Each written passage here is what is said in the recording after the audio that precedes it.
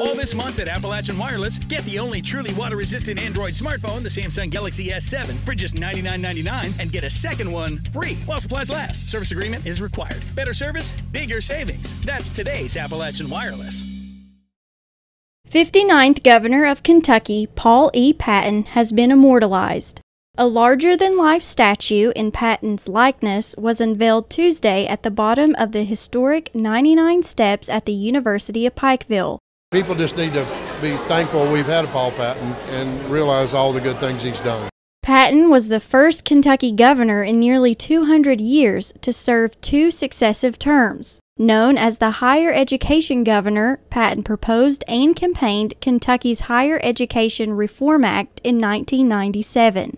It couldn't be placed in a better place than at the bottom of the 99, as we call them. Behind him, Psalm's verse of "Look to the mountains," as he looks out on the city of Pikeville, where he served as, a county judge 3 terms and served the state.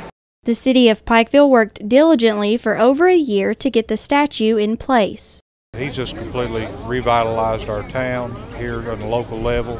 He's been very instrumental in this university, bringing in these educational programs, helping diversify our economy.